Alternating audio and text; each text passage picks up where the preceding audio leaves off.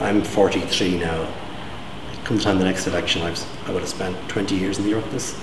It's a long time, and I certainly have no ambition to be in politics all my life. I think it's not fair on your family.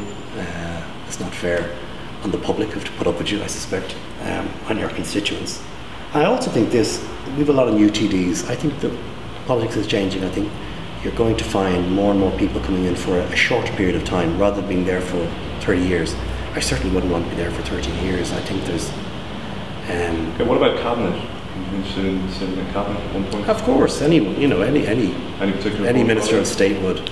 I suppose the two areas that I've enjoyed most have been working on issues around the economy and education. Finance? Well, yeah, I think finance would be something that I've certainly enjoyed working on. But I think education is something that's going to be really important for the recovery of the country. And when I was there for 3 years, I really enjoyed that time as well. But like, this is a matter entirely for the Taoiseach. It's up to him to appoint his ministers, and our job is to do the best job we can. And the other thing I'd say is this: it's an enormous privilege, and I really mean this, to serve in government at a time, when the economic, in 2 or 3 decades, people will write books about this period of time.